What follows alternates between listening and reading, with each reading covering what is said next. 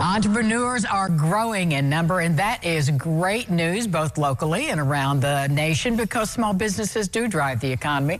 Tom Sullivan is the Vice President of Small Business Policy for the U.S. Chamber of Commerce, and he is here with us this morning. Good morning, Tom. Good morning, Angie. I couldn't agree with you more. There's tremendously positive news on Main Streets in Indiana. We see data that show 54% increase in new applications last year compared to pre-COVID. Well, what do you think? Was it the pandemic that caused people to kind of shift how they want to work and say, I'm going to work for myself? I think that's part of it. There's really two reasons why we see this uptick in new business applications. One is government stimulus that actually put some money in the pockets of Americans and allowed for them to make the leap and dream, live their dreams of starting a small business. The other, and actually more important reason, is that small businesses are started to solve problems.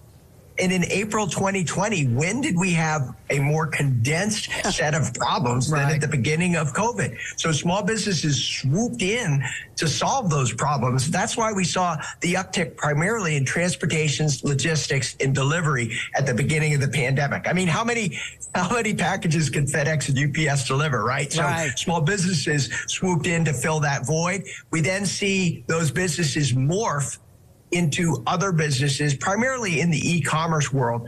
And that has been responsible for most of the uptick of new businesses. We're excited about this uptick. We're doing everything possible to make sure that it continues. Well, now, how can these small businesses and entrepreneurs be selected for America's Small Business? What's that application process like?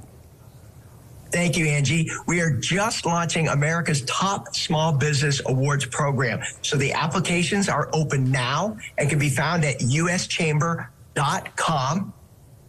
The application itself is fairly simple. It's for all small businesses under 250 employees or under 20 million in gross revenues.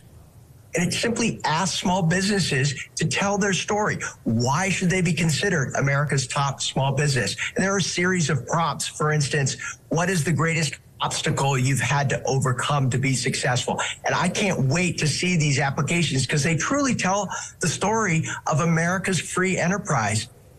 Now, is there a window of opportunity to apply for this? Angie, there sure is. Applications are open now and run through July 7th. That will give us enough time to judge these applications. And then the top finalists from the 7 regions of the United States will come to Washington, D.C. to compete for the grand prize of $25,000. That is big news for little businesses, and I'm so glad that you're sharing it with us. Where can you send our viewers so they can learn more and find the application, etc.?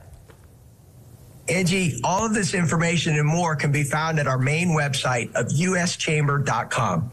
Tom, it was so nice to meet you. Thank you very much.